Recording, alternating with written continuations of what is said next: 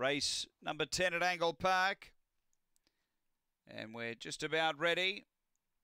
Runners are loaded in, light on, set to go. Antique Alley, box 1 at 340. We're ready.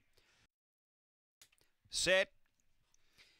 Away, gee, it flew out Antique Alley down near the inside, being tackled early by Aston Whitney. They go together, closing on their heels, Invincibility, and right there as well as Sweet Waterloo. Really contested affair, then Rebellious Nick and Crazy Dream, but taking over Invincibility. What a dart clear coming to the turn from Aston Whitney and Antique Alley, and Invincibility opened up for a nice win.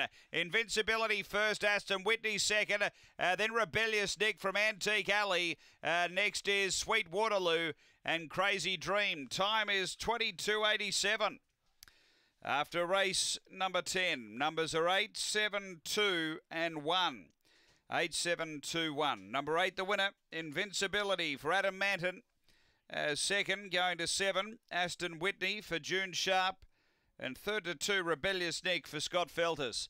Numbers are 8, 7, 2, 1, fourth. The time here, 22:87. And Invincibility, too good, taking it out race 10.